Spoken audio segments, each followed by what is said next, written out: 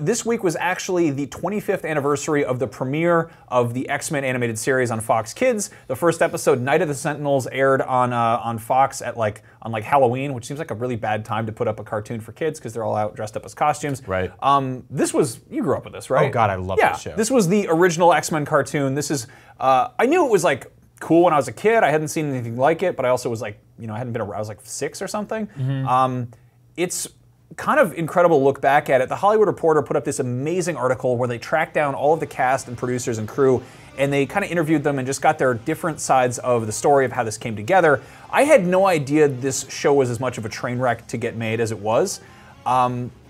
Basically, there was this one producer at Fox Kids who had piloted a show called what is it? It's called The Pride of the X-Men, it's floating around out there. It's really weird because I always thought this was the very first X-Men cartoon, but there was another one which was made in the late 80s, and it had totally different X-Men designs. They were all based on kind of the earlier character designs, not like the 90s Jim Lee stuff. But it like kind of sucked. Like it had much more of that like G.I. Joe Real American Hero vibe to it. Yeah. Interesting. I remember Dazzler was part of it. The kind of young X-Men role was filled by Kitty Pryde. My favorite thing, though, is for no reason discernibly, Wolverine has an Australian accent. Oh. I don't really know how they were just like, that works, that makes sense. Sure. It's like, dude, he's like, the whole Canadian thing is a big part of that. I did like the fact that, there's the guy's credits from YouTube. I did like the fact that Dazzler and Nightcrawler were in there. They were some of my favorite characters. But the 90s X-Men show, what's nuts about that is apparently one of the things that they had a hard time with doing with the show, it was serialized. Right. If you look at how those episodes are broken down, like I've done the thing where I'm like, oh, it's streaming, I'm gonna watch like one episode, and I'm like, oh, each season is an entire cohesive story arc. Yeah, there were weird story arcs in it that carried over, and when you were a kid, you basically had to watch every week because it became like water cooler talk with your friends in school. Exactly. Like the whole Jean Grey Cyclops relationship. Dude, had ups and downs like an actual relationship, or so I thought. I was young, I hadn't had an actual relationship then.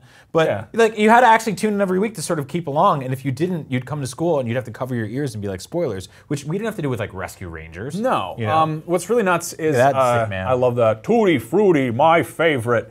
The voice actors all were based out of Canada, which I think was some like weird contractual thing that it was cheaper or whatever. But this is all like kind of a precursor to, I don't know, they couldn't do anything digitally, so they'd have to record stuff on cassettes and like mail it back to LA where they're making the show. Haim Saban, who made Power Rangers, was a big part of producing this. It was just this weird kind of like cobbled together, jerry-rigged approach to making a cartoon, and the fact that it was serialized was a huge pain in the ass for them because if an episode wasn't finished, and oh by the way, the episodes were all made in Korea, so they had to ship that stuff back and forth, right. Which explains why occasionally there are shots where Wolverine just doesn't have pants on, like they forgot to paint his legs. Oh, they put him in like a green, like a blue Speedo, and that's it. Or he forgot to put on his pants. Yeah, that does happen here and there. But basically, it was like, they're recording the voices in Canada, they're making the cartoon in Korea, and then in LA they're putting it together, and they're like, oh, what happens next week? Oh, that episode's not done yet? Ooh, so they pretty much had to have every season really on track before they're doing stuff. Wow. And that's like, thinking back, I hadn't seen a cartoon that was like that. Occasionally things would have like, like two-parter episodes or three-parters, but you didn't really get these ongoing kind of like long serial arcs like you see in something like an anime.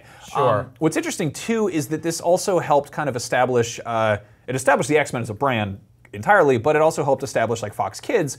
They'd had Batman the Animated Series, which was their weeknight show. And that show wasn't as serialized, so they could kind of jump around with episodes. Yeah, they did occasional two-parters on that show, but nothing like that. Every Saturday it was X-Men. Yeah. And it's kind of nuts. Also, like Marvel wasn't doing so hot when this came out. Like this was kind of a shot in the dark for them. The last success they'd had up before this was the '80s Incredible Hulk cartoon or live-action show. So like this kind of like weird roll of the dice that Fox Kids took established X-Men as a brand, helped elevate like Marvel, and it got a ton of kids like interested in comics. A lot of what I knew going into X-Men, just introduced the characters and the kind of universe and the lore, was from the cartoon because it does a really, really good job of actually adapting some of the comic arcs. I think so specifically the reason there were so many butts in seats for the Bryan Singer movies was because we grew up with this sort of... Exactly, yeah. This kind of soft resurgence of X-Men.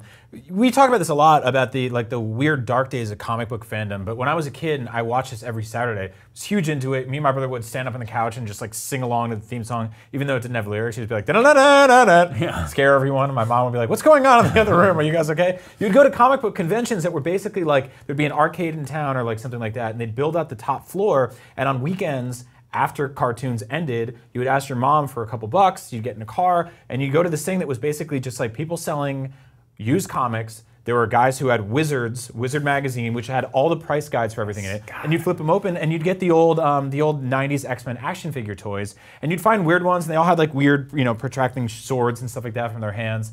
It felt like old Star Wars collecting in a lot of ways.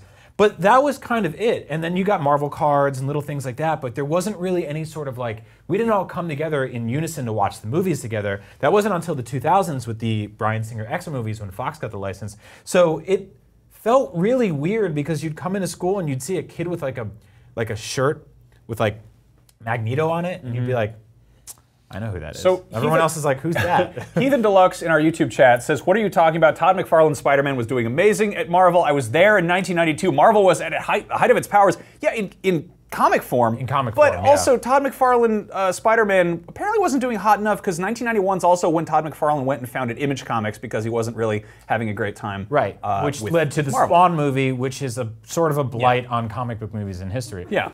The X-Men animated series was very cool, and so was Batman the animated series. We made a video talking about that as well, and if you want to know something really cool, check out this list of actors who were almost in the X-Men movies.